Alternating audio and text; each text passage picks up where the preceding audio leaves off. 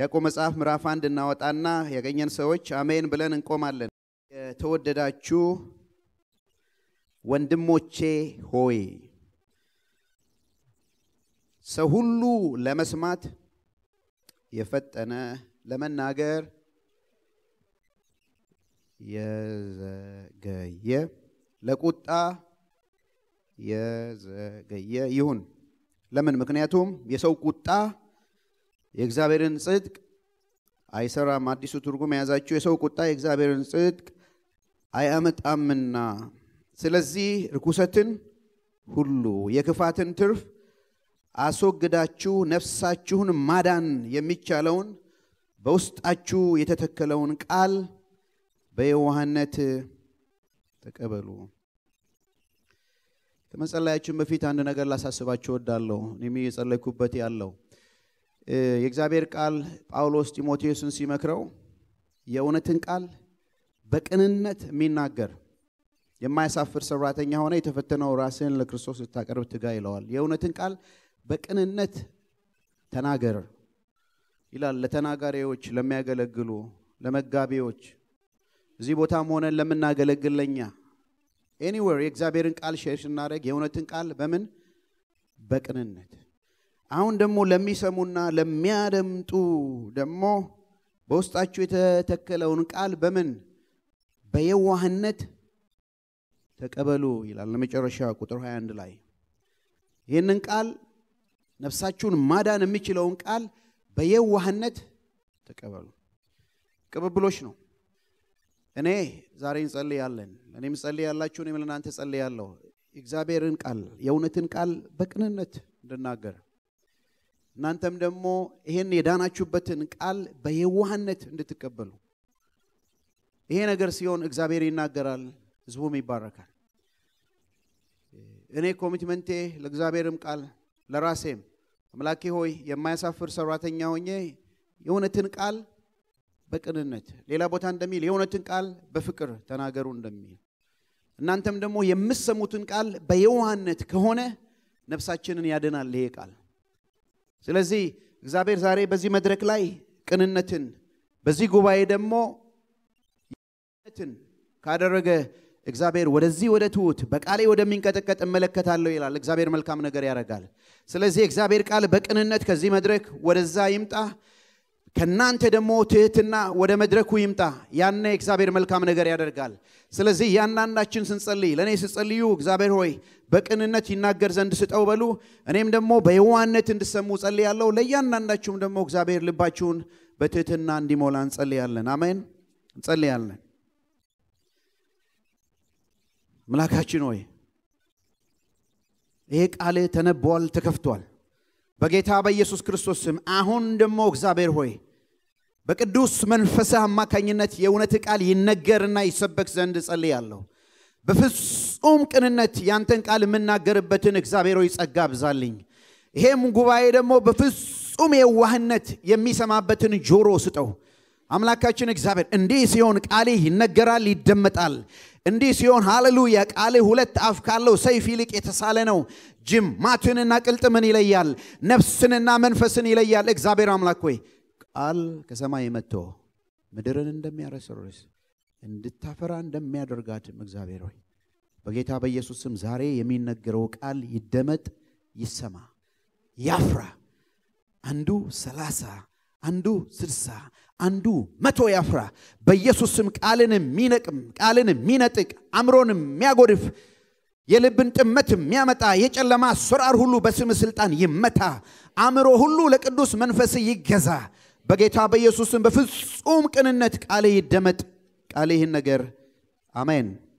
እግዚአብሔር ይባርካችሁ። እንቀመጥ። ያዕቆብ መልእክት ጀምረናል። ዛሬ ምዕራፍ 1ን እናያለን። 5ኛው ክፍል ነው። 4ኛውን ክፍሎች አይተናል። ስለ መልካም አኗኗር ነው። መልካም አኗኗር እንዴት እንደምንኖር ያዕቆብ መጽሐፍ እያስተማረን ነው። እግዚአብሔር እየባረከን ነው። ክፍል 5 ነው ዛሬ የምናየው ከቁጥር 19 እስከ 21። ርዕሳችን መስማትና መናገር ነው። እግዚአብሔር ይመስገን። ይሄ መልእክት የማይመለከተው ሰው የለም እዚህ ቤት ማለት ሁላችንም ጆሮ አለን፣ አፍ ስለዚህ በጣም ይሄ መልእክት ለኛ ነው ከማንም ሰው ይልቅ ለኛ ነው ስለዚህ ጆሮ ያላችሁ ወንድሞቼና እህቶቼ አድምጡኝ አፍ ያላችሁ ሰዎችም አድምጡኝ ከዛም ደግሞ ወደ ሶስተኛው ደረጃ እንመጣለን ከልብ ጋር በተያያዘ ስለዚህ መስማትና መናገር ነው በዘመናችን አነጋገር ኮሙኒኬሽን ይባላል ይሄ የመደማመጥ ጉዳይ በጣም ብዙ ችግር አለ መደማመጥ መሰማማት ተናጋሪው ያሰበውን ሰሚው አያደምጥም ስናደምጥ በትክክል አናደምጥም ስናደምጥ አእምሮአችን ውስጥ ፊልተር የሚባል ነገር አለ ብዙ የሚያብተለትል ነገር አለ እንደተፈለግን አንደመጥም በጣም በመድር ላይ ደግሞ የሚያሳዝን ነገር እናንተ በጣም ጉድ ኢንቴንሽን ኖራችሁ መልካም ሐሳብ ኖራችሁ ለሰዎች ይጠቅማል ብላችሁ የመከራችሁት ምክር እናንተን መጥቶ ደግሞ ወይ ሲጎዳ ወይ ምክራችሁን በተቃራኒ ሰምተው ሰዎች በዛ ምክር ሲጎዱ ስታዩ ትጨነቃላችሁ ሁላችንም እንዴ ነን ስለዚህ ስለ መስማትና ስለ መናገር ይሄ ወንድም ይሄ መጋቢ ይሄ ፓስተር ያዕቆብ ስንነጋገር መጀመሪያ ተነጋግረናል ኢየሩሳሌም የመጀመሪያውን ቤተክርስቲያን መጋቢ ነው ፓስተር ነው ስለዚህ ለነዚህ በየቦታው ለተበተኑ በመድር ሁሉ ለተበተኑ ከመምኖቹም ከሚያቆ ነገር ላይ የሚመክራቸው ምክር አለ ወንድሞቼ ሆይ ወንድሞቼ ስለ መስማትና ስለ መናገር ምክር እሰጣለሁ እያለ የሚናገረውን የልቡን ጮኸት ነው እና እኔ ከሱ ጋር መሳሰላለሁ በጣም ያዕቆብም ለካ ድሮ ቸግሮት ነበር ባካችሁ ስትሰሙ ፍጠኑ ስትናገሩ ዘግዩ ለቁጣም ዘግዩ ብሎ የሚናገረውን ሐሳብ እናይና ሶስት ምክር ይናገራል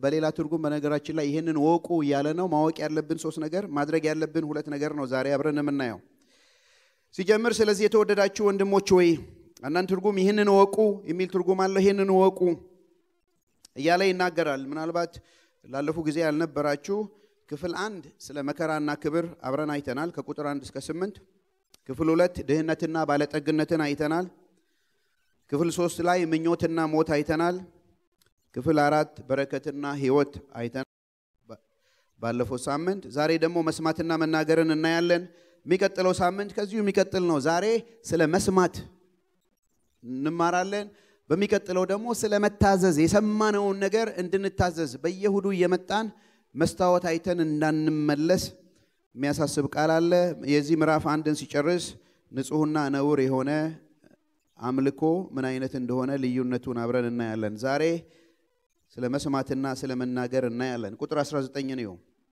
ስለዚህ የተወደዳችሁ ምኖቼ ሆይ ወንድሞቼ ሆይ ቁጥር 18 ላይ ባለፈው ሳምንት ስንጨርስ እግዚአብሔር በእውነት ቃል አስቦ ምን አረገን ይላል ወለደን ይሄንን ትምርት ይሄ እግዚአብሔር አስቦ ወለደን የሚለው ነገር አይ ቲንክ ሶስት ዋናዎች ነገሮችን ያሳያል መጀመሪያ እግዚአብሔር ምናችን ሆነ አባታችን ሆነ እግዚአብሔር አስቦ ወለደን ዳግም ወለደን ሮሜ ላይ እንደሚናገረው አዳፕት አደረገን ወደ መንግስቱ ጠራን ልጆቹ አደረገን እግዚአብሔር አባታችን ሆነ ሁላችንም በዚህ ቤት ያለን ዳግም የተወለድን በክርስቶስ ኢየሱስ ዳግም የተወለድን እግዚአብሔር አባታችን ሆነ በክርስቶስ በኩል ይሄን ብቻ አይደለም የሚለው የተወደዳችሁ ወንድሞቼ ሆይ እግዚአብሔር ዳግም የወለደን ስለወደደን ነው የተወደድን ነን ሃሌሉያ የተወደድን ነን ማን የወደደን እግዚአብሔር አምላክ እሱ ራሱ የወደደን አንድ ልጁን እስኪሰጥ ድረስ ዓለምን ምን አድርጓል ወዷል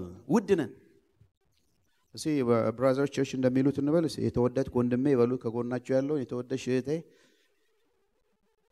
ከሚስታችሁ ጋር ቁጭ ካላችሁ የተወደድሽ ሚስቴ ማለት ትችላላችሁ በጌታ ግን ምንድናት እህት ናት በጌታ ምንድነው እሱ አባታችን ነው እኛ የተወደድን ምንድነን ልጆች ነን ወለደን ሲል እሱ አባት ሆነን እኛ ደግሞ ልጆች ሆነን ሶስተኛ የሚያሳየው አንደኛ እሱ አባት እኛ ልጆች ሶስተኛ የሚያሳየው ደግሞ እርስ በርሳችን ምንድነን ወንድማማች ነን ይሄን ነገር ነው መንዘነጋው እግዚአብሔር አባታችን ከሆነ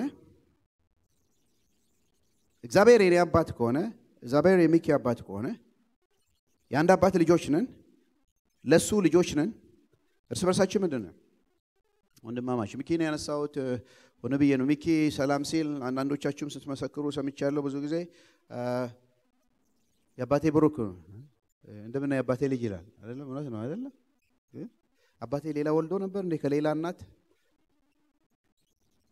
ሁላችንም አንድ አባት ነው ያለን እግዚአብሔር የተመሰገነ ይሁን አባታችን ልጅ ይወልዳል በየዘመናቱ ዛሬም በቅዱስ ቃሉ የሚወልዳቸው አሉ በዓለም ሁሉ ላይ ይላሉ ማናቃቸው ዜግነታቸውን ማና ከተለያየ ከቋንቋ ከነገድ እግዚአብሔር ለኛ ወንድሞችን አዘጋጅቷል ብዙ ወንድሞች አሉን እግዚአብሔር ይመስገን ሰማይ ላይ ስንገባ ነው ያባታችን ልጆች ስንሰበሰብ እግዚአብሔር ከየቋንቋ ከየነገዱ በክርስቶስ ኢየሱስ በቃሉ የወለዳቸውንም እናገኝ ስለዚህ እግዚአብሔር ልጆች ነን ስለዚህ ያዕቆብ ወንድሞቼ ሆይ ይህን አስተውሉ ይልና ሶስት ነገር ይናገራል በጣም አስፈላጊ የሆነ ንግግር ነው የሚናገረው እነዚህ ሶስት ነገሮች የሚመክራቸው ከዛ ደግሞ ወደ ሁለቱ ትእዛዝ እንመጣለን አባባ ኬዳሞ የሚባሉ አባት ኢትዮጵያ የምታውቁ የነበራችሁ ሲሆንም አሉ በጌታም በህይወት አሉ ኦኬ ጥቂት ሰዎች ታውቃቸዋላችሁ እጃችሁን ሳያቸው የድሮ ሰዎች ናቸው አሁን ያነሳችሁት ማለት ብዙዎቻችን እዚህ ያለ በቃሊዮት ቤተክርስቲያን በተለይ ቸርች በስደት በነበረችበት ጊዜ ገጃ ቃሊዮት የተከፈተ ቸርች ነው ብዙዎችን የደረሱ በብዙ ቅዱሳን ላይ ትልቅ ተጽዕኖ ያመጡ አባት ናቸው አባባ ኬዳሞ ይባላሉ የደቡብ ሰው ናቸው ብዙ አገልግለዋል ስለ ወንጌል ብዙ ዋጋ ከፍለዋል አንድ ጊዜ ሲያስተምሩ የሰማሁትን ምስክርነት ልንገራችሁ የአባባ ኬዳሞ ምክርና የባልና የሚስት ችግር በየዋለው ነው ላይ የባልና የሚስት ችግርና የአባባ ኬዳሞ ምክር መጋቢ ናቸው ወንጌላዊ ናቸው አገልጋዮች ናቸውና ባልና ሚስት አቤቱታ ይዘው ወደ እሳቸው መጡ እና ቤታቸው ሄደው ያው ሰሙ እና ባል ነው ችግር እንዳለ የተናገረው አቤቱታ ያቀረበው እሺ ምንድነው ችግር ሲሉት ችግር አንድ ብቻ ነው አባባ ኬዳሞ ችግር አንድ ነው እኔ ማናገር አቁማለች ሚስቴ አታናግረኝም እና ወደ ወር አካባቢ ደርሷል I don't remember ጊዜውን ግን ረዘም ያለ ጊዜ ነው እሺ ባልና ሚስት ሳትነጋገሩ አንድ ቀን መታድሩ እጅ እንዳታወጡ ሚስቴን ፈርቼ ነው ታወጣለች በይ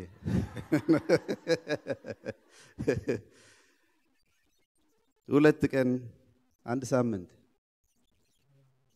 ባልና ሚስት አንድ ቤት ሆኖ ሳይነጋገር አንድ ሳምንት እንዴት ሊሆን እንደሚችል መገመት ይችላልላችሁ ግን ተለምዱታላችሁ ከተለማመዳም ይለመዳል አንድ ሳምንት ነው እንደምትለው አንድ ሳምንት ማምን አላት ነው ትሉኝ ይሄ ሰው አታናግረኝም ማለት አባባ ኬዳሞ ቀስ ብለው ወስተው ለምንድነው ማታናግሪው ብሎ ሲሏት አያዳምጠኝም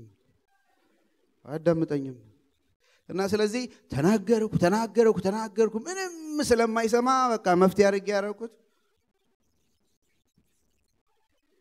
ዝም ግን ችግር ነው እሱም ችግር ነው ከቀደሙ ችግር ያሁኑ ችግር ይሻላል እየተናገሩ እየተጫጫሁ ቁጣው ላይ የደረሰ ኮርኒሱ ከሚቀደድ አትሊስት ወይ ዝም ቢባል ግን ይሄም ጥሩ ኮሙኒኬሽን አይደለም ስለዚህ አባባ ኬዳሞ መጨረሻ ሲመክሩ ለሴቲቱ በእንግዲህ ካሁን በኋላ አንቺም አናግሪው ዞራዱና ለሱ አንተም አዳምጣት አንቺም አናግሪው አንተም አዳምጣት እና እርስ በርሳችሁ ተነጋገሩ እርስ በርሳችሁ ተሰማሙ ባለፈው ቫለንታይን ላይ ነግሬያችኋለሁ ባልና ሚስት በተጋቡ በመጀመሪያ ዓመት ይባላል ማን ነው ተናጋሪ ባልና ሚስት በተጋቡ የመጀመሪያ ዓመት ላይ ረሳችሁት በጣም ተናጋሪ ነው ሚስት ደግሞ ነገሩ እንዴ ይሆን እንዴ ብላ ታደምጣለች በሁለተኛ ዓመት ነገር ይገለበጥና ሚስት በጣም ተናጋሪ ትሆንና ባል ደግሞ ማዳመጥ ይጀምራል ስዊች ያደርጋል ገስ በሶስተኛው ዓመት ምን እንደሚሆን ሁለቱም ይናገራሉ ማን ነው የሚያደምጠው ጎረቤት ነው የሚያደምጠው ከጮታቸው የተነሳ ሌላ ሰው ማድመጥ ይጀምራል እኔ አራተኛ ዓመት ጨመርኩበት ይሄን ስሰማ አራተኛ ዓመት ደግሞ በተለይ የጌታ ልጆች ከሆኑ ካሳለፉት ከ3 ዓመት ተምረው ኦኬ መጀመሪያ ዓመት ባል እኔ ተናግሬ ያለው አንቺ አድምጠሻል ሁለተኛ ዓመት አንቺ ተናግረሻል እኔ አድምጫለሁ ሶስተኛ ዓመት ስንጫጫው ጎረቤት አድምጠዋል ለምን በአራተኛው ዓመት አናድግም እርስ በርሳችን እንነጋገር እርስ በርሳችን እንደማመጥ ለአንዳንዱ አንድ ዓመት የተባለው 10 ዓመት ይሆናል 5 ዓመት ይሆናል ችግር አለ ያለ መደማመጥ ችግር በባልና በሚስት ላነሳላችሁ ወዳለው አፕላይ ስታረጉ ያለ መደማመጥ ችግር በወላጅና በልጆች ጋር ብዙ ወላጆች ኮምፕሌን ስለ ልጆቻችን በቃ አያዳምጡ ምን ይሻለኛል አይሰሙም እነዚህ ልጆች ነው ልጆችም you don't listen daddy mommy you don't listen ነው የሚሉ ምንድነው ችግር አለ ሪሰርች አንድ ሳይ I think University of Wisconsin ነው መሰለኝ የተሰራው በልጆች ከፈርስት ግሬድ እስከ 12ኛ ክፍል ልጆች ላይ ሪሰርች አድርገው በጣም ነው የገረመኝ ልጆች እያደጉ ሲሄዱ ከአንደኛ ክፍል እስከ 12ኛ ስትሄዱ አንደኛ ክፍል ያለው ልጅ ነው በጣም የሚያዳምጠው የሚመስላችሁ 12ኛ ክፍል ያለው ነው እነኛ ነው አይደል ፓረንቶች ይናገራሉ አምናቸዋለሁ በጣም የሚገርመው አንደኛ ክፍል ነው በጣም የገረመኝ ልጆች ሲያድጉ የማዳመጥ ችሎታቸው እያደገ መሄድ መስሎኝ ነበር አንደኛ ክፍል ላይ አስተማሪዎች የተናገሩትን ነገር ተናገሩ ተብለው ሲነገሩ አንደኛ ክፍሎች 90% ተናግረዋል አስተማሪው የተናገረው ግማሹ ቃል በቃል ከዛ ሁለተኛ ክፍል ወደ 80% ሄደ የሚገርማችሁ 12ኛ ክፍል ላይ ሲደርስ ቲኔጀሮች ጋር ሲደርስ 28% ብቻ ነው በትክክል አዳምጠው የመለሱት ማለት እና አሰጋኝ ሰው ያደገ ከ12 አሁን እኔ ኮንግሪጌሽን ያሉ የ30 ዘለል ናቸው 40 ዘለል ናቸው 50 ይሄንን እስከ 60 ዓመት ቢያጠኑት ስንት ይሆን የሚያዳምጠው ፐርሰንት ብዬ ፈርቻለሁ ለራሴ ማለት ነው ወንጌላዊ እንዳለ ገብረ መስቀል የሚባል በጌታ ሜንቶር ያረጋኝ ወንድም አለና ድሮ ለካሱ ያኔ 50 ደርሰዋል እኔ ገና 20 ውስጥ ነኝ እና አሸ ይለኛል ሰው 50 ዓመት ሲሞላው ከሞላ በኋላ ምንም አያደምጥምና ቶሎ ምን አይለወጥም አይማርም አይቀየርም ቶሎ 50 ዓመት ሳይሞላ በፊት ቶሎ የምትለወጠውን የምትማረውን ተማሪ ይለኛል አሁን ጥቂት ወር ነው የቀረኝ ኦክቶበር ላይ 50 ዓመት ሊሞላኝ ነው እና ጌታ ይመስገን ስለ እድሜው ፍርሃቴ ግን ሳልለወጥ ከኖርኩ እንዴት አስቸጋሪ ነው በያስባል ያለማደማመጥ ችግር አለ ከእድሜን ጋር የሚመጣ please understand me ሚል መጽሐፍ አለ ትንሽ ቀላላ አነባበብ አይደለም ግን በጣም ይረዳል ሰዎች please understand me ጉግል ላይ ገቡ ምንድነው አሁን አይደለም በነገራችን ላይ አሁን እንዳትገቡ አሁን እኔን አዳምጡ እሱን ሰርች ማለት አማዞን ላይ ብትሄዱ በጣም በትንሽ ታገኛላችሁ አትሊስት ሰዎችን እንዴት አንደርስታንድ እናርግ please understand me ያላልኩትን አትበል ወይንም ደግሞ ባህሪዬን ተረዳ ካራክተሬን ተረዳ ይሄን ምልበት በዚህ ምክንያት ነው ምን ስለ ሰዎች ካራክተር የሚናገር መጽሐፍ ነው እኛን ስለ ፓስቶራል ካውንስሊንግ ሲያሰለጥኑን አዘ ፓስተር ካውንስል ስናረግ የመጀመሪያው ነገር በካውንስሊንግ ምንድነው የመጀመሪያው ነገር አድምጥ ነው ማዳመጥ ነው በቃ ሰዎች በችግራቸው ሲመጡ ካደመጥካቸው እንዳውም ግማሹ ችግር ይፈታል በማድመጥ ብቻ ሰዎች አንዳንዴ ሲናገሩ መፍትሄውም ራሱ ይመጣላቸዋል ሲያወሩ እና ማዳመጥ ነው በጣም ግን ችግራችን በተለይ ብዙ ተተጋጋሚ ነገር ካደመጥን ለመልስ ለመስጠት ስለምንቸኩል በደንብ ማናዳመጥም የማዳመጥ ነገር ላይ ስናይ ማለት ነው ስለዚህ ያባባ ከዳሞ ምክር በኋላ የኔ ምክር አመጣላችኋለሁ ስለዚህ ያዕቆብም የተናገረው ነገር ነው የተናገረው ያዕቆብ ማወቅ ያለብን እነዚህ ሶስት ነገሮች አሉ አንደኛ ለመስማት የፈጠነ ትንሽ አራዊቶችን ሰብስቤ አምጥቼላችኋለሁ ለመስማት የፈጠነ ጆሮዋ እንዴት እንደቆማ አይተቻለሁ ግን በጣም ፈጣን ሮጭ ናት አይ ቲንክ ጥንቸል መሆኗ ነው ጥንቸል ከሆነች እንዲህ ይበሉኛል እሺ ለመስማት የፈጠነ ሰው ሁሉ ለመስማት የፈጠነ ጆሮ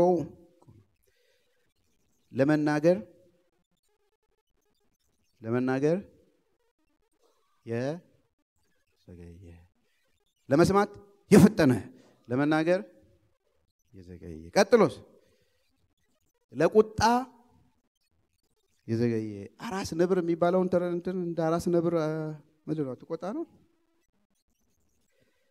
ጤነኛ ነብርም አላየውም ለነገሩ እንኳን አራስ ግን አባባል ነው እነዚህ ሶስት ነገሮችን ለመስማት የፈጠነ ለመናገር የዘገየ ለቁጣ የዘገየ መጀመሪያው የተወደዳችሁ ወንድሞች ሆይ ለመስማት ፍጠኑ ነው የሚለው ለመስማት ፍጠኑ ማለት የፈጠነ ጆሮ ይኑራችሁ ሰው ሁሉ ለመስማት የፈጠነ ይሁን ያዕቆብን ስንጀምር የተነጋገርነው ነገር አለ ያዕቆብ የአዲስ ኪዳን የምሳሌ መጽሐፍ ነው ይባላል እንደገና ደግሞ ከጌታ ኢየሱስ ክርስቶስ ትምህርት ከታላቅ ወንድሙ ትምህርት በተለይ ከተራራው ስብከት ጋራ ተመሳሳይነት አለው ያዕቆብ ኢየሱስ ክርስቶስ በመድር በነበረ ጊዜ ባይቀበለውም ባያምንበትም ምንም እንኳን ኢየሱስን አምላኩና ጌታው አድርጎ የተቀበለው ከትንሳኤ በኋላ ቢሆንም በህይወቱ ግን በታናሽ ወንድሙ በያዕቆብ ላይ ተጽዕኖ አድርጎበታል እና ያዕቆብ ትምህርት በአብዛኛው ጌታ ኢየሱስ ክርስቶስ ወይንም ታላቅ ወንድሙ ያስተማረውን ትምህርት እንደ ኤኮ ነው እያስተጋባ ይናገር የነበረው ስለዚህ ከመጽሐፈ ምሳሌ ጋር ደግሞ በጣም ተመሳሳይነት አለው ዛሬ በተለይ አብረን የምናየው ምሳሌ 18:13 ላይ እንዲህ ይላል ሳይሰማ ነገርን በሚመልስ እንደነ ሰው አለ ሳይሰማ ነገርን በሚመልስ ስንፍናና እፍረት ይሆንበታል አንዳንድ ኮንቨርሴሽን ላይ ወር አንዳንድ ቶፒክ ተነስቶ ስናወራ ዝም ካልን አላዋቂ ስለ ይሉናል ብለን ስለምናስብ ኮሜንት እንሰጣለን ግን ምሳሌ የሚለው እንዳውም ዝም ብትል እንዳው ዝም ካለ አንድ ሰው እንዳውም ጠቢብ ነው የሚባለው እና ሳይሰማ ነገርን የሚመልሳለ ግን እውነቱ ሲገለጽ ስንፍናና እፍረት ይሆንበታል ሰው ሁሉ ለመስማት ይፍጠን ከመናገር በፊት አይ ቲንክ አንድ የሮም ፈላስፋ ይመስለኛል እንዲሁ ዝም ብሎ እንዳው እግዚአብሔር ሲፈጥረን ፈጣሪ ሲፈጥረን ሁለት ጆሮ አንድ ምላስ ይሰጠን ቢያንስ ሁለቴ ያድምጠን አንዴ እንድንነጋገር ነው ሁለቴ ያድምጠን አንዴ ዝም ብላችሁ ሳሉት እሺ እግዚአብሔር ሲፈጥረው ሰው ሁለት አፍ ሰጥቶት አንድ ጆሮ ቢሰጠው ለለምደው እንችል ይሆናል ትላላችሁ ግን አይመስለኝም ስለዚህ ስለምላስ እንመጣለን ያዕቆብ ምዕራፍ 3 ላይ በጣም ሰፊ ክፍል ካወራቸው ከተናገራቸው ካነሳቸው ብዙ ርዕሶች መካከል ስለምላስ ነው ሰፊ ቦታ ያለው በዘንብ እናወራለን ግን ዛሬ ስለ አፍ ስለ ንግግር ነው አብረን የምናየው ሰው ሁሉ ለመስማት የፈጠነ መስማት ማለት አንድ ሶስት ነገር ይዤ መጥቻለሁ መስማት ማለት ለመናገር ተራ መጠበቅ ማለት አይደለም መስማት ማለት ለመናገር አንዳንድ ጊዜ ምን ሰማን መስላለን ቶሎ ግን ምን ጠብቀው ምንድነው ቶሎ ጨርሶ እኛ እስክንጀምር ነው አይደለም ተራ ነው ምን ጠብቀው እንዳውም ከተናረጋለን ምክንያቱም እኛ የምንናገረው ማለት ነው መስማት ማለት ተራ መጠበቅ አይደለም ሁለተኛ በጣም አሳሳቢው አሁን በጣም ያያየውት ያለውት መስማት ማለት መልስ ለመስጠት መዘጋጀት አይደለም ብዙ ጊዜ በኮንቨርሴሽን ነው ሰው ስታናግሩ ሰንትናለም እኛ ስንነግራቸው ከመነግራቸው መልስ ለመስጠት ለዚህ ነገር ይሄን እላለሁ ብለው ስለሚያስቡ ስለምናስብኛም ስለዚህ እሱ የሚናገረውን አንሰማም እሷ የምትናገረውን አንሰማም መልስ ምን ሰጠውን ስለምናስብ ይሄን የምታውቁት ለብቻ ስትሆኑ አታውቁም 3 ሰው 4 ሰው ኮንቨርሴሽን ሲኖር ነው ሰው ሌላ ነገር እንደሚያስብ የምታውቁት ምክንያቱም ኦሬዲ አሁን ያላችሁትን ነገር በኋላ መልሶ ሲለው ትታያላችሁ ከሌላ ሰው ጋር ይሄ ነገር አውርተን የለም እንዴ ተነጋግረን የለም ግን ያ ወንድም ወይ ያቺ እህት ይሄ ነገር ሲነገረው የሚመልሰውን መልስ ስለሆነ የሚያስበው ሰው የሚናገረውን አያደምጥ ስለዚህ መስማት አይደለም መስማት ማለት ምን ሰጠውን መልስ ለመስጠት አይደለም ሌላው መስማት ማለት መስማት የምንፈልገውን ብቻ መስማት አይደለም ሴሌክቲቭ የሆነ ሊስነር አለ አይደለም በጣም ሴሌክቲቭ የምንፈልገውን እንሰማለን ማንፈልገውን አንሰማም እንደሱ አይደለም ግን መስማት ማለት ምንድነው ካልን ባጭር ቃል መስማት ማለት የተናጋሪውን ለመረዳት መሞከር ነው ለምን ይሄን እንደሚል ምንድነው ቫልዩ ምንድነው አመለካከቱ ኢሞሽኑ እንዴት ሆኗል ምንድነው ይሄ ወንድም ወይ ምጭት ልትነግረኝ የፈለገችው ምንድነው ብሎ ለመረዳት በጥሞና ማድመጥ ማለት ነው በጥሞና ማድመጥ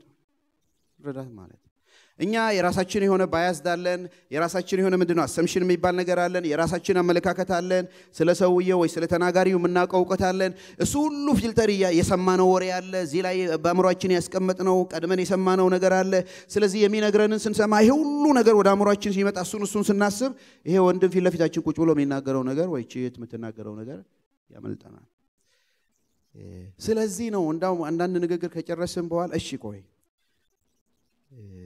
አሁን እዚያ ጋር do you mean that ብለው ወይንም ወንድም አሁን ይሄ ነገር ከኝ ቃል እንዴ ማለት ነው በራሳችን በገባን ቋንቋ ብንናገር ጥሩ ነው በተለይ ኢምፖርታንት የሆነ ነገር ኦኬ አርመኝ ከተሳሳትኩ አሁን የነገርከኝ ነገር እንዴ ማለት ነው ወይስ ነው አላልኩም ሊል ይችላል እሺ እንደገና ደግመ ንገረኝ ኦኬ ካል ነው ያኔ ነው እርግጠኛ ሆነን መነሳት የምንችለው እኛም በትክክል ለማድመጣችን እነሱን ለመረዳት የምንችለው ማለት ነው ስለዚህ ወንድሞች ወይ ለመስማት ፍጠኑ ማለት በደንብ አዳምጡ ጆሮአችሁ የተከፈተ ይሁን ለመስማት ቅድም እንደነገርኳችሁ መስማት በባልና በሚስት መስማት በወላጆችና በልጆች ላይ ሌላው መስማት በሰባኪና በመመናን ላይ እንደገና ደግሞ እግዚአብሔርና በእኛ መካከል ራሱ ያለን እግዚአብሔርን እንዴት እንደምንሰማ እንደምናደምጥ ችግር ነው። ትንሹ ብላቴና የእግዚአብሔርን ድምጽ መስማት አልለመደም ነበር። ማንም ይሉት ነው ሳሙኤል። እግዚአብሔር ሲጠራው ሳሙኤል ሳሙኤል ሲል ወዴት ነበር የሚሄደው? ወደ ኤሊ። ኤሊ ግራ ገባውና መጨረሻ ላይ በቃ ተኛ። ካሁን በኋላ ከጠራ ይሄ የምሰማው ድምጽ የማ ድምጽ ነው? እግዚአብሔር። ስለዚህ ምን በለው አለው? ባሪያ ይሰማልና ተናገር በለው አለ።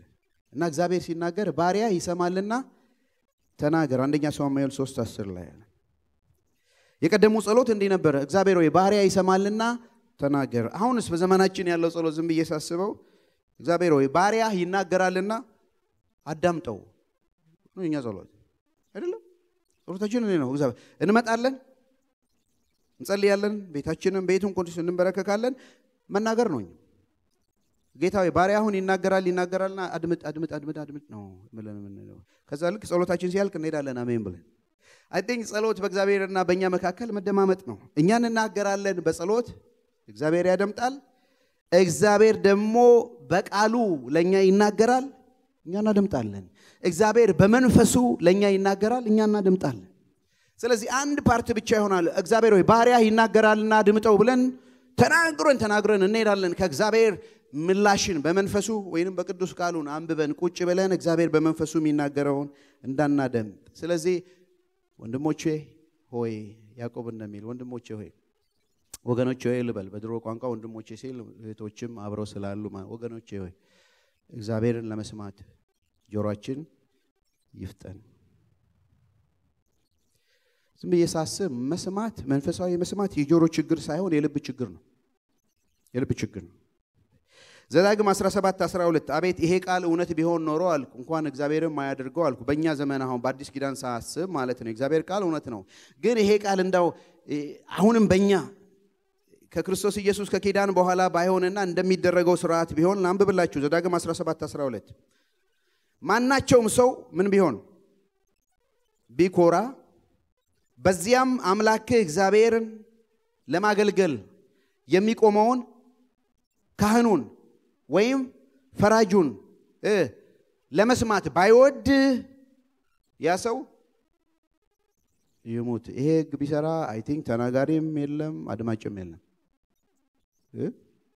አድማጭም የለም። እንደው እዚህ ቤት ከገባን በኋላ አሁን ጸልየን ከጀመርን በኋላ እንኳን አይ ቲንክ አንዳንዶቻችን አንቀላፍተን ነበር በዚህ ሰዓት ማለት ባለመስማት ሞተን ነበር ለማለት ታም ከሚደረግ ነገር ማለት ሕዝቅኤል 3:7 ላይ የእስራኤል ቤት ሁሉ የጠነከረ ምን ይላል? ግንባርና የደነደነ ልብ አላቸው እኔን መስማት እንቢ ብለዋል። እግዚአብሔር ነው በየጊዜው ቅሬታው ለነቢያቱም በብሉይ ኪዳን ዘመን ላለውም ዛሬም በመንፈሱ በቃሉ የሚናገረው የእስራኤል ልባቸው ደንድነዋል፣ ግንባራቸው ጠንክረዋል። ምን ማለት ነው? እኔን መስማት እንቢ ብለዋል። እግዚአብሔር መደመጥ ይፈልጋል ወገኖች ወይ መሰማት ይፈልጋል። ይናገራል። የእግዚአብሔር ቃል እንኳን ብርቅ በነበረበት ዘመን እግዚአብሔር ራሱን አልደበቀም። ለነ ሳሙኤል ጆሮቻቸውን ከፍቶ ይናገራል። እግዚአብሔር መደመጥ ይፈልጋል፣ መሰማት ይፈልጋል። እግዚአብሔርን ሳንሰማው ስንቀር ልቡ ያዝናል። ስለዚህ ነው ሰው ሁሉ እግዚአብሔር የሚናገረውን ለመስማት የፈጠነ ይሁን። ሁለተኛ ትእዛዝ 2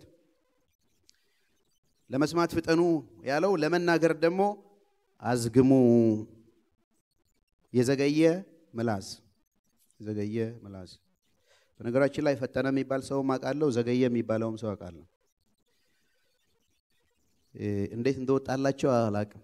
ግን ፈጤ ነው የምንለው ጠይቄዋለሁ። ለምንድን ነው ፈጠነ ያሉ ስለኔ ምን አቃለው አለ። ግን እንደ ስሙ ነው ይገርማችሁ። በጣም እንደ ስሙ ነው። የሚያረካ ልጅ ነው ስታዙት ማለት። ለመናገር አዝግሙ፣ ለመናገር የዘገየ ቅድም ተናገርኩት ምሳሌ 17:27 ላይ እንዲህ ይላል ጥቂት ቃል የሚናገር ምንድነው?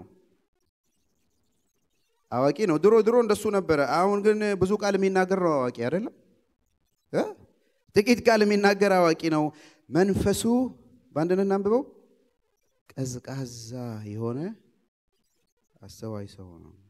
ሰነፍ ዝም ቢል ጠቢብ ሆኖ ይቆጠራል። ከንፈሩን የሚቆልፍ ባላምሮ ይባላል። እንዳውም ከንፈሩን የሚያሞጠምጥ ይላል መጽሐፍ ቅዱስ ሲናገር ጥፋት ያገኘዋል። ቀዝቃዛ መንፈስ ያለው ዝግ ያለ ሰው አዋቂ ተብሎ ይቆጠራል። ለመናገር መዘየት አንዳንድ ነገር አለ ወደ ልባችን ሲመጣ ንገር የሚለን በጣም የሚገርም ነው። አሁን የደህንነት ነገር ነው። ዝም አትበሉ ተናገሩ የተባለው ኢየሱስ ክርስቶስን የሞተልን ነገር ነው።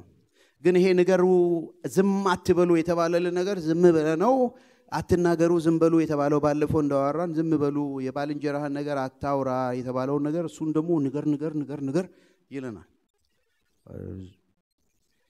ስለዚህ እውነተኛ ዊስደም ለመስማት መፍጠን ለመናገር ማዝገም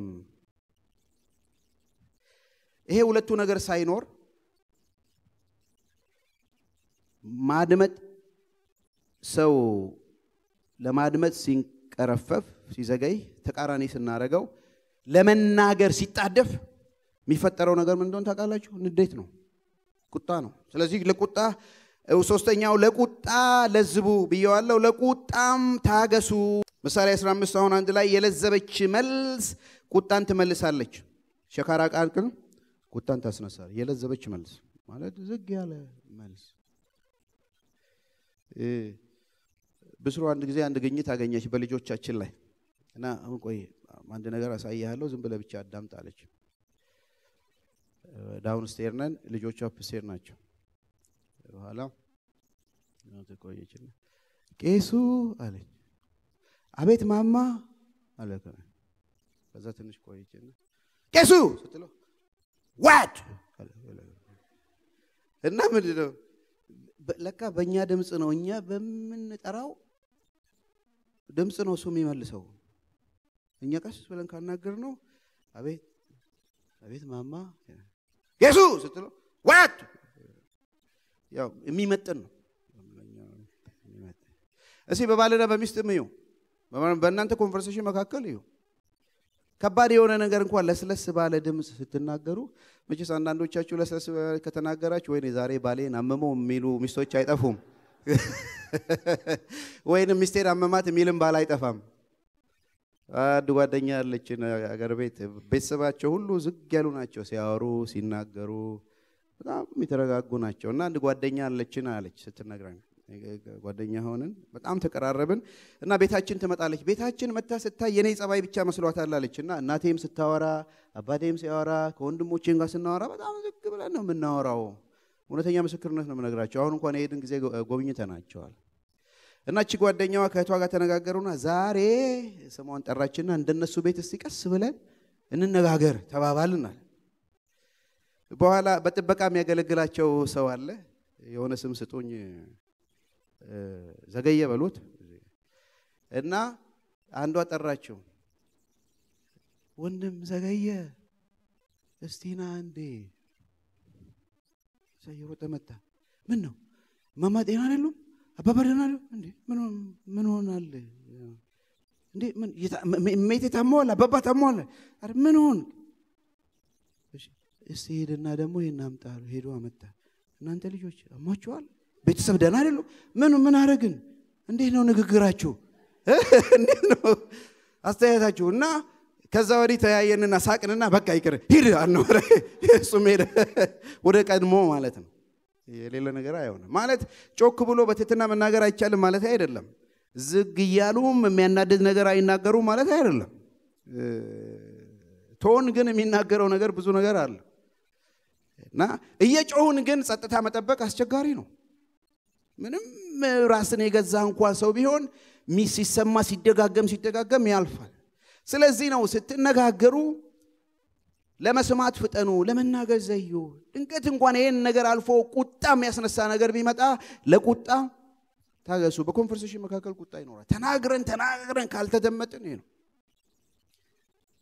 ሪአክሽናችን። ይሄ ነው ቁጣና ንዴት ነው በልጆቻችን ላይ በባል በሚስት በባል ላይ። በጣም የሚቀጥለውን ቁጥር ስታዩ አትቆጡ ለቁጣ ዘግዩ ይልና ለቁጣ ምክንያት ይሰጣል። የሰው ቁጣ ምን ይላል? የእግዚአብሔርን ጽድቅ አያመጣም። አዲሱ ትርጉም የሰው ቁጣ እግዚአብሔርን ጽድቅ አይሰራም። እንዳው ለስነ ጽሁፍ የምጽፉ በነገራችን ላይ ያዕቆብን ተከታተላችሁ ብጽፉ ደስ ይለኛል። እንዳው አንድ የገባኝ ነገር በሉና እንዳው እዚህ ከተማራችሁት ውስጥ አንድ የገባኝ ነገር እና ለትጂ በሰጣው ጥሩ ነው በታነቡም እንዳው ጥቂት ደቂቃ ብንሰጣችሁ ጥሩ ነው አንድ የገባኝ ነገር እኔ አንድ የገባኝ ነገር ልንገራችሁ እዚህ ቁጣ ምንም ለውጥ እንደማያመጣ ገብቶኝ በቁጣ ሰው እንደማይለወጥ ገብቶኛል ባሎች ሆይ በቁጣ ሚስት አትለውጡም ሚስት አትለወጥም በቁጣ ባል በቁጣ አይለወጥም ማንም አይለወጥም የሰው ቁጣ የእግዚአብሔርን ጽድቅ አይሰራም በጣም የሚገርመኝ እኔ ማያለው አንዳንድ ሰባኪያኖች አንዳንድ መጋቢያኖች ብለው መክሮ ሲያቀቷቸው መድረክ ላይ እንኳን አንዳንድ ስብከቱ ጠቅላላ የቁጣ ነው ዝም እየሳስበው እኔ ይሄ የግል ባህሪ ነው ወይስ የእግዚአብሔር ቃል ተናግሮ ነው አንዳንዴ እግዚአብሔር ተቆጡ ሲለኝ ነው የምቆጣው ይላሉ ግን ባህሪያቸውም ሊሆን ይችላል ግን የሰው ቁጣ ምንም አይሰራም ምንም ሊያስነግጥ ይችላል ሆሪብል የሆነ ነገር ሊሆን ይችላል ቶሎ ከዚህ ቦታ ምናምን ሊባል ይችላል እንጂ ሰውን አይቀየርም ይሄንን ነው በቁጣችሁ ማንንም መቀየር ልጆቻችንን እንኳን መቀየር አንችልም እንዳውም ራሳችን ምን ቀየረው ጸጉራችን እየነጣ ፊታችን እየረዘመ ብዙ ድካም የልብ ምት እየጨመረ ሌላ ነገር እየመጣ እኛ ነን ተቆጥተን ምናደርገው ምንም ነገር የለም ይሄ ነገር ገባኝ ሳይለወጥ ስለዚህ መጽሐፍ ቅዱስ ምንድነው የሚለው ተቆጡ ይልና በነገራችን ላይ ይሄ ኢሞሽናል ነገር ነው ፍጹም አትቆጡ ማለት ተቆጡ ግን ስትቆጡ ልክ ይኖራችሁ ኃጢያትንም አታድርጉ ቁጣ በራሱ አይቆምም አንዳንዴ በቁጣችሁ ላይ ፀሐይ አይግባ ይልና ኤፌሶን 4:26 ላይ ለማን ነው ድል ፈንታ ትስጡት የሚለው ለዳቢሎስ ፈንታ አትስጡት ዳቢሎስ ወደ ትዳር በባልና በሚስት በወላጅና በልጅ መካከል በቤተ ክርስቲያን ውስጥ ድል ፈንታ የሚያገኘው ቁጣን ተከትሎ ገብቶ ነው ቁጣ ከዳቢሎስ ነው ጨለማ አሰራር ነው ቁጣን ይዞ ነው የሚመጣው ንዴትን ይዞ ነው የሚጥመን ንዴት ባለበት ዳቢሎስ አለ እና ለዚህ ጥሩ መስታወት ላይ ሄዱና ተቆጡስ በጣም ማድ የሆናችሁ ጊዜ መስታወት ላይ እኔ አስታውሳለሁ ልጆች እያለን ቤት ይሄ አንድ ቴፕ ትልቅ የመጣት እዚህ ይላችኋል ሁለት እዚህና እዚህ መክሮሻ ምናምን ያለው ቴፕ የመጣ ጊዜ ድሮ በጣም እና ቤት ተገዝቶ አባታችን ገዝቶ መጣ ቤት ተቀመጠ በቃ ይቀመጣል ኬንድ ላይ ምናምን ይወጣል በየጊዜው እንሰማለን እና እናታችን ትንሽ የቁጣ ጸጋ አላት ትቆጣለች እኔ ጥግነሽ ያለች ትቆጣለች እና አንድ ቀን ታላቅ እህታችን ለካሷ ስትቆጣ ቴፑን ከስታ ሪኮርድ አርጋታል እና ሰላም ሆነ ሰው አለቀ ምናምን አይ ቲንክ አንድ ቀን ይሁን 2-3 ቀን ከሆነ ወዲህ ማታ ተሰብስበን ያለን ሄዳ ከፈተችው እና አንድ ሴትዮ ትንጣጣለች እዛው ማድ ነገር ተዋራልና እናቴ ጆሮና ማናትች ልጆች እንሰቃለን ማናትች ልጆች አወቀችው እኔ ጥግነሽ ምናምን ስትላወቀች እኔ ነኝ አፍረች በጣም በልጆቿ ፊት ደን ከዛ በኋላ ልትቆጣ ስትመጀመሪያ ሄዳ ቴፑ መቆለፉን ካረጋገጠች በኋላ እንጂ እነዚህ ልጆች ይከዱኛል ብላደ ስትናደ ቴፑ ነው የምትፈልገው ልጆቹ ነው የምትፈልገው ጥሩ ሪማይንደር ነው እንዳው አይሽ ልንቆጣ ስንል ወይ እግዚአብሔር ቃል ትዝ ቢለን ተቆጡ ኃጢያት አታድርጉ ለዳቢሎስ ድል ፈንታ አትስጡት የሚል ሲመጣ ብንመለስ ልንንዳደ ስንል ዳቢሎስ እንዳው ሪኮርድ እንደሚያደርገን እንደሚያዳምጠን ነው በቃ የሆነ ነገር ይሰበስባታል ከዛው ወገኖች ሆይ ዳቢሎስ ድል ፈንታ ያገኛል ስንቆጣ እንዳው አንዳንዴ ሪኮርድ ቢደረግ እኔ ራሴ አፍራለሁ ብዬ አስባለሁ ይሄ ምንድነው ስማርትፎን የመጣ ጊዜ ተዛላችሁ አንዳንዴ ዝም ብሎ ደውለህ ነበር እሺ ምን አልኩ መልእክት እንኳን የለም ዝም ብሎ ነው የደወለው ሲሉ ወይኔ ምን ብዬ ይሆን ምን ሳወራ ተቀጥቼ ይሆን ስናገረው የደረሳችሁ ካላችሁ ማሩኝ እንደው ሪኮርድ ቢደረግና ብንሰማው እኛ ብንሰማው ይመልሰን እንደሆነ anger is land እንትን አባባል ላይ anger is one letter short of danger እዛ ላይ ወጣላችሁ አንድ anger የሚለው ዲ ብቻ ነው የጎደለው danger ለመሆን ከፊት ለፊቱ ዲ ጨምሩበት anger danger ነው እና እቺ ዲ ምንድናት ብዬ ሳስብ ምንም ጥርጥር የለውም አገኘዋት ከኤፌሶን 4:26 ላይ ዲ ማለት ዲመንስ ኦር ዴቪል ማለት ነው በአማርኛም ዲ ዲያብሎስ ነው እና ዲያብሎስ ሲደመር anger it's very dangerous የሆነ ነገር ዳቢሎስ ከአንገር ጋር ግንኙነት አለው ስለዚህ አንገር አንድ ወርድ ነው የጎደለው ዲ ነው እሱ ሲመጣ very dangerous ነው ህይወትን የሚያጥ ስለዚህ አትቆጡ ለምን ቁጣ የሚለውጠው ነገር የለም የባል ቁጣ ሚስት አይለውጥም የሚስት ቁጣ ባል አይመልስም የወላይ ቁጣ የልጅ ባህሪ አይቀይርም ያስተማሪ ቁጣ ተማሪና ያስጎብዝም የመንግስት ቁጣ ዜጋና ያረጋጋም የሰባኪ ቁጣ ምዕመናንን አይለውጥም የደራሲ ቁጣ አንባባያንን አይለውጥም የእግዚአብሔር ቃል ግን ሁሉን ይለውጣል አሜን ስለዚህ ነው እግዚአብሔርን ቃል ስንሰማ እግዚአብሔር ህይወትን ይለዋውጣል አትቆጡ በመቆጣት ምንም ነገር የመጣ ነገር የለም በመቆጣት የመጣ ያባባ ከዳሞ ምክር ነግሬያቸዋለሁ የኔ ምክር ልንገራችሁ እና ከዛ ምን ማድረግ ያለብን ሁለት ነገሮች እናያለን አዳምጡኝ በደም ቁጣ ምንም ነገር ካላመጣ ቁጣ ሲመጣ የሚያስቆጣ ነገር ሲመጣ ራሳችንን እንድንገዛ ነው ያዕቆብም የመከረን ምክር ይሄ ነው ለመናገር መዘየት ለመስማት መፍጠን ለቁጣ መዘየት የፓስተሩ ምክር ስሙ ምክሬን ስሙ በጣም ጆሮቻችሁን ክፈቱ ተቆጥታችሁ ተናዳችሁ ቅጥል በላችሁ ወይንም ለመጨመርበት ድር በላችሁ ባላችሁበት ጊዜ በፍጹም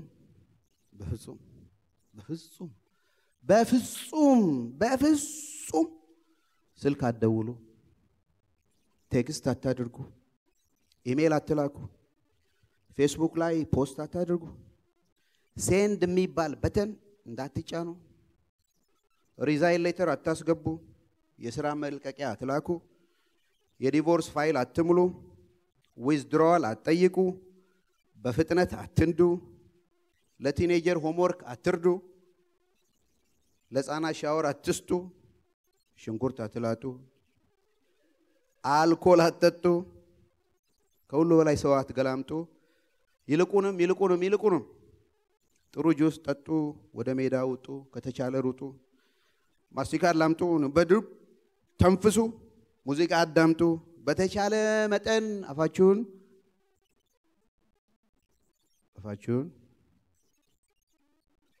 እነደጉ ተቆጥታችሁ ተናጣችሁ በጣም ታፍሩበታላችሁ ፓስተር ዴቪድ ጀርማያ ሲናገር ነው በአንድ ኢሜል ደረሰኛል ይሄ ኢሜል እንደኔ እንዳገልግሎቴ እንዳለኝ ነገር ቤተክርስቲያን መሪዎች እንደሚመሰክሩልኝ እኔን አይገልጽም ማለት በጣም ሩድ የሆነ ትክክለኛ ያልሆነ በጣም ዲፕሬስ የሚያደርግ ሴታኒክ አታክም እንደሆነ አወኩኛ እና ቁጭ ብዬ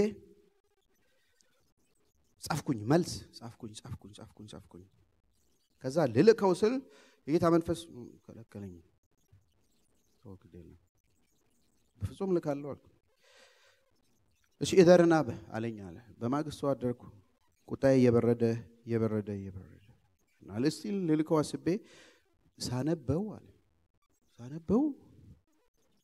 እንኳን ዴቪድ ጀርማያ የጻፈው ይቅርና ሌላ ሰው እንኳን ዴቪድ ጀርማያ በእግዚአብሔር አገልግሎት በእግዚአብሔር ቤት ብዙ አመት የቆየ ሰው ይቅርና ሌላ ዓለማዊ የማይጽፈው ጽሁፍ እንደጻፍኩ እና ተንበርክኬ እግዚአብሔር ሆይ አመሰግናለሁ ይሄንን ባለመላኬ እሱ ከላከልኝ ኢሜል እኔ መመልስለት ነበር የኔን ሪፒቴሽን የሚያጠፋው ይሄን ነገር የሚያጠፋው አመሰግናለሁ ስንቶቻችሁ እንደዚህ አንዳንዱ እንደውም ሳነብ ስትናደዱ ደብዳቤ ጻፉ ግን ኔቨር ፖስት አትላኩት ሚላ አንብቤያለሁ ንዴታችንን እንድናቀው ማለት ነው በወረቀት ላይ ኮምፒውተር ላይ ገዛ ኔቨር ነው ስትጽፉ ኢሜል ላይ ሴንድ የሚባለውን ከነካችሁት ሌላ ነገርም ሊሆን ይችላል ጻፉ ግን በኋላ ስትረጋጉ ስታነቡት በራሳችን ነው የምናፍረው በፍጹም አታድርጉ ማድረግ ያለብን ሁለት ነገር አንደኛው ክፋትን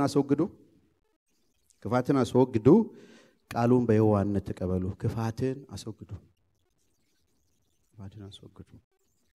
መጨረሻውን ቁጥር ይሁ ስለዚህ ርኩሰትን ሁሉ ተንሰራፍቶ የሚገኘውን ክፋትን ሁሉ አስወግዳችሁ ርኩሰትን ክፋትን አስወግዱ እውነተኛ የሆነ ኮሙኒኬሽን እውነተኛ የሆነ ከእግዚአብሔር ጋር ያለ ግንኙነት ካለን እርስ በርስ ያለን ግንኙነት ካለ ክፋትን አስወግዱ ርኩሰትን ተንሰራፍቶ ያለውን ክፋት ሰፍኖ ያለውን ክፋት በሁሉ ዘንድ ተጠራይቶ ያለውን ክፋት አስወግዱ ቆላስይስ 3:8 ላይ እንዲህ ይላል አሁን ግን እናንተ ደግሞ ቁጣን ንዴትን ክፋትን ካፋችሁ ስድብን የሚያሳፍር ንግግር እነዚህ ሁሉ ምን ይሁኑ አስወግዱ እነዚህን ሁሉ አስወግዱ ይወገዱ ወገኖች ወይ ክፋት ይወገድ ምንም አይጠቅም ምንም አያደርግም ክፋት ሁሉ ሊወገድ ይገባው ልክ ልብስ እንደሚወልቅ ወልቆ መጣል አለበት እና እኔ እንደው ምን ብያለሁ ለክፋት ክፉበት ብያለሁ እንዲሁ አምሮአችን ላይ እንዲሆን ለክፋት እንክፋበት ሮዝቬልት ይመስለኛል ፕሬዚዳንት ሮዝቬልት በኢናጉሬሽኑ አድሬስ ላይ በጣም ፖፑላር የሆነ ነገር ተናግሯል ምንም ነገር አንፈራም ምን ፈራው ነገር ቢኖር አንድ ነው እሱም ፍርሃትን ነው ብሎ ምንም ነገር አንፈራም አዘን አሜሪካን ምን ፈራው ነገር አንድ ነው እሱም ፍርሃት የሚባለው ነገር ብቻ ነው ምን ፈራው እንጂ ምን ፈራው ነገር የለም ጥሩ አነጋገር ነው ፍርሃትን ብቻ ነው ምን ፈራው ጌታ ኢየሱስ ክርስቶስ እንዲህ ይላል ሁለተኛ ተሰሎንቄ 1:6 ላይ መከራን ለሚያሳያችሁ መከራን ያሳያል መከራን ለሚያሳያችሁ መከራን በዚህ አነጋገር እግዚአብሔር ጌታ ኢየሱስ ክርስቶስ ለመከራም መከራ ያሳየዋል እሱን አሰብኩ ስለዚህ እኛ ለክፋት ለሚመጣብን ነገር ክፉ እንሁን ለላችሁ ነው በክፋት ለሚነሳብን ነገር በክፋት እንነሳበት ንቀሉት አስወግዱት ክፋት ካለ እኛን ስለሚገል እኛን ስለሚያጠፋ እኛን ከመግደሉ በፊት ክፋትን እንግደለው ባለፈው ስለ ምኞት ስናወራ ምኞት ያደገች ኃጢአት ደግሞ ሞትን ትወልዳለች ስለዚህ አስቀድመን ምኞትን እንግደል ካለበለዛ ምኞት ካደገ እኛን ነው የሚገለን ከሚገድለን እንግደለው ተዚላችኋል ክፋትን በክፋት ከሚገድለን እኛ በክፋት እንንቀለው እግዚአብሔር ይንቀለው ክፋትን አሜን ለክፋት እንክፋበት ዝም ብያንዳን ነገር አነሳው የችግር አይነት ችግርን ማስቸገር የማስቸገሪያ መንገዱ ብዬ 2003 ዓመተ ምህረት ሎስ አንጀለስ ከተማ 2003 ይመስለኛል እርግጠኛ ባልሆን ሎስ አንጀለስ ከተማ ውስጥ የድሮ ቀድሞ ቺካጎ ኮንፈረንስ በመባል የሚታወቀው ይካሄድ ነበርና አንድ ወንድም ከኢትዮጵያ መጥቶ ነበር ስለ ሆሊስቲክ ሚሽን ሲያስተምር እና ብዙ እዛ አገር ቤት ስላለው ችግር ስለተለያየ ችግር ሲያነሳለን እንዲያለ አገር ቤት ምን ችግር የሌለ ችግር የለም ማለት የፖለቲካ ችግር አለ የገንዘብ ችግር አለ የጤና ችግር አለ የትምህርት ችግር አለ የሃይማኖት ችግር አለ የፖለቲካ የዘር ችግር አለ የሌለው እንደው በነግራችሁ ይሻላል አለ እና ችግር አለ እና ኢትዮጵያ የችግር የለም የችግር አይነት ሞልቷልና ችግር የለም ችግር አይነት ሞልቷል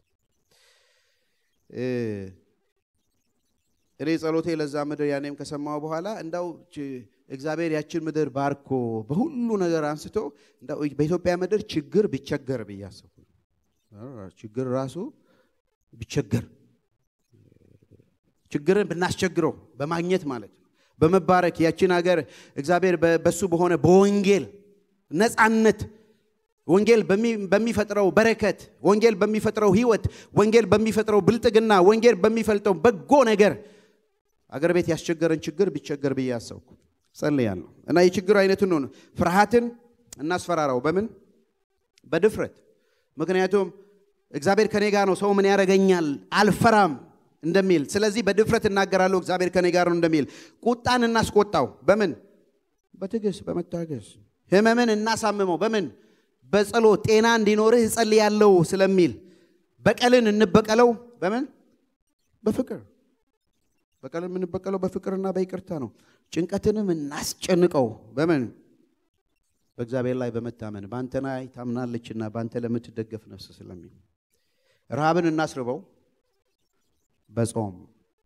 ስቃይን እናሰቃየው በመጽናት በመከራ የሚጸና በስቃይ የሚጸና እሱ የተባረከ ነው ስለሚል ድህነትንም እናደሄው በመቆጠብ ነው በመስጠት የሚሰጥ ይባረካል ከሚቀበል ይልቅ ስለሚል ለቅሶን እናስለቅሰው በምን በደስታ ለቅሶ ማታ ይሆናል ጠዋት ግን ደስታ ይሆናል ስለሚል እግዚአብሔር ቃል ከሁሉ በላይ ምሬትን እናስመርረው በማመስገን እግዚአብሔርን ስናመሰግነው ምሬታችንን ሁሉ እግዚአብሔር ለደህንነት ይለውጠዋል ጌታ የተመሰገነ ይሁን ሁለተኛ ማድረግ ያለብን ቃሉን ተቀበሉ ለቃሉ ታዘዙ ክፋትን አስወግዱ ለቃሉ ታዘዙ ቁጥር 21 ሲጨርስ ለነፍሳችሁ ማዳን የሚቻለውን ቃል በውስጣችሁ የተተከለውን ቃል በየዋህነት በትህትና ተቀበሉ ነፍሳችሁን ማዳን የሚቻለውን ቃል ሃሌሉያ ይሄ ዳንበት ቃል ነው ወገኖች ዳግም የተወለድንበት ቃል ነው እስከ መጨረሻውም የሚያድነን ይሄ ቃል ነው እግዚአብሔር የተመሰገነ ይሁን የዳንበት ቃል ነው እስከ መጨረሻውም የሚያድነን ይሄ ቃል ነው አንደኛ ጴጥሮስ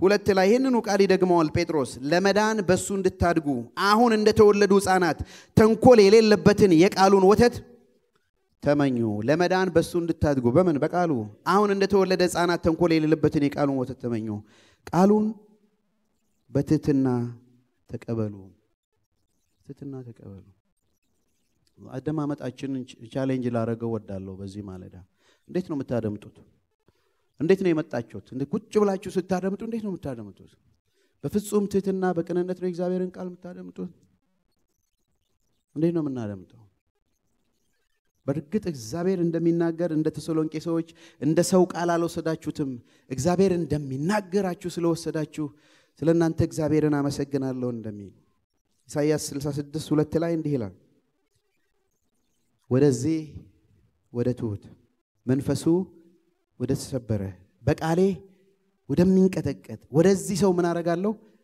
እመለከታለሁ እግዚአብሔር እንዲህ ነው ወደዚህ ወደ ትሁት ወደዚህ በቃሌ ወደሚንቀጠቀጥ ወደዚህ መንፈሱ ወደ ተሰበረ ሰው እመለከታለሁ እግዚአብሔር ከላይ በሰጠን ቃል ወደዚህ ወደ ትሁት እመለሳለሁ ወገኖች ሆይ ያዕቆብ ወንድሞቼ ሆይ ያለ የተናገረው ሰው ሁሉ ለመስማት ይፍጠን ለመናገር ይዘግይ ለቁጣ ያዝግም ብሎ እንደገና ይሄ ሁለት ነገር አድርጉ ክፋትን አስወግዱ ትህትናን ልበሱ ትህትናን ልበሱ ይሄንን ቃል በየዋህነት ተቀበሉ ይሄንን አሮጌውን ሰው ጥላቸዋል እንደሚል አሮጌውን ክፋት ያለበትን ጣሉ አዲስ የሆነውን ልጅ የሆነውን ወተት የሚናፍቀውን በጌታ ዳግም የተወለደውን ይሄንን ሕፃን አሳድጉ ቅን በሆነ በትህትና የእግዚአብሔርን ቃል ተቀበሉ ስለዚህ ነው ማቴዎስ 11:28 ላይ ጌታ እንዲህ ይላል እናንተ ደካሞች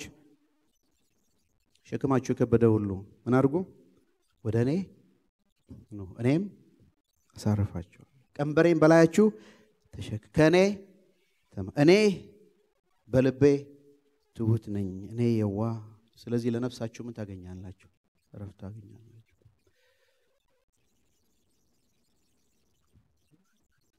ዛሬ እግዚአብሔር በመንፈሱ ሚለን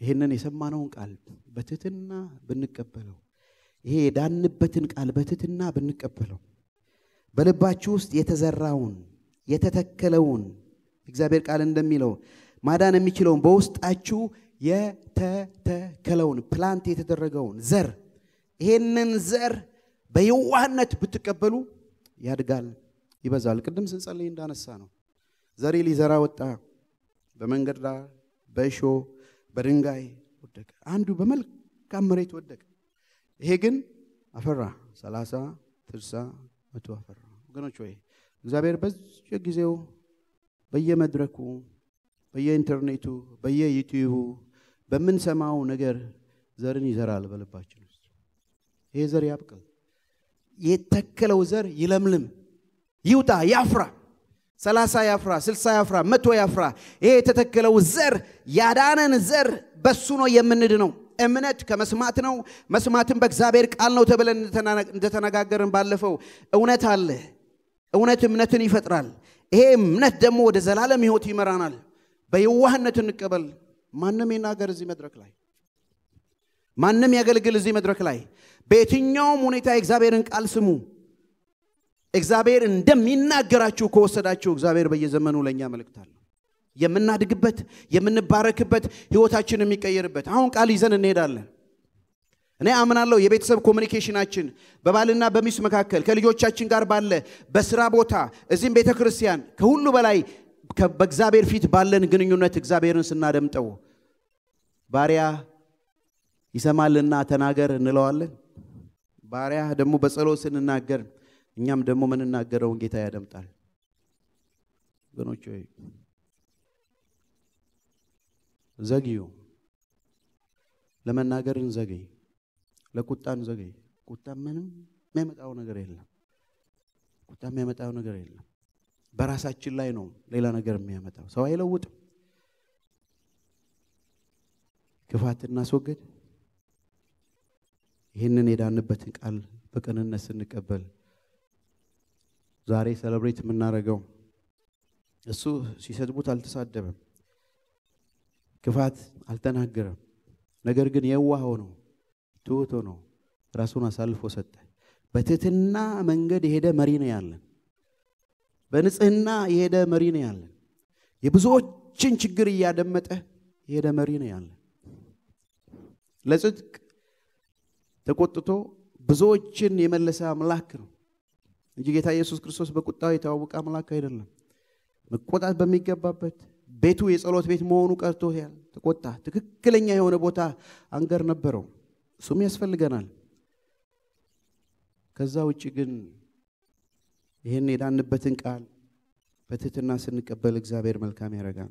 ከሰማነው ነገር ዋናው ቁም ነገር ለመስማት ፍጠኑ፣ ለመናገር አዝግሙ፣ ለክፋት ደግሞ ዝግ በሉ። ይሄን ካረግን ክፋትን ካስወገድን የዳንበትን ቃል በሕያዋነት ከተቀበልን በመልካም አናኗር ለእግዚአብሔር ክብር እናመጣለን። ያዕቆብ የሚለው ይሄ ነው። ከናንተ መካከል ጥበበኛ በመልካም አናኗሩ ለእግዚአብሔር ይኖር ብሎ የተነሳንበትን ሐሳብ ስናይ መልካም አናኗራችንን በመጀመሪያው ሶስቱ ይታወቃል። ክርስቲያን መሆናችን ይታወቃል። ለመናገር ስንዘገይ፣ ስናደምጥ፣ ለቁጣ ስንዘገይ የጌታ መንፈስ በእኛ ላይ እንዳለብን ይታወቃል። ክብር ለእግዚአብሔር ይሁን።